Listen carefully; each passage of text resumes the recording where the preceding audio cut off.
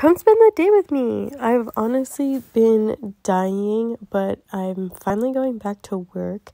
So here's me blow drying my hair. It's kind of a fucking mess, but it is what it is. And then those are my asshole sunglasses. I started with some iced coffee, but I forgot my purse in my car. So here's me running back to my car to get my purse. Let's go. And this is my cutie little planner, and I got to work, but first my boyfriend got me McDonald's. I love chicken nuggies. And my work wife, she got me a little eyeshadow palette. It's so cute. And then we got donuts. I don't really know why, but here's the party planning committee stuff. And then I was there until 9 p.m. But this is the little eyeshadow palette. Look how fucking cute it is.